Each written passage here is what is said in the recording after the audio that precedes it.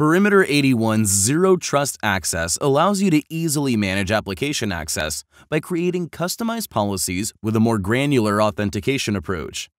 By applying user identification rules, you can seamlessly and continuously protect your organization's applications.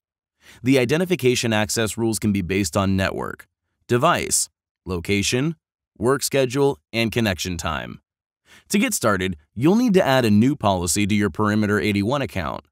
To create this policy, you will need to add rules for the groups of users who will be assigned to this policy. Once you have applied all the permission rules, the policy will be configured.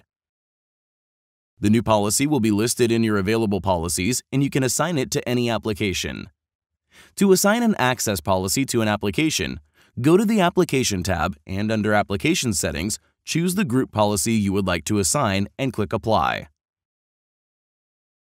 Now that the policy is set up, this creates a secure, seamless connection between the users and the organization's authorized resources.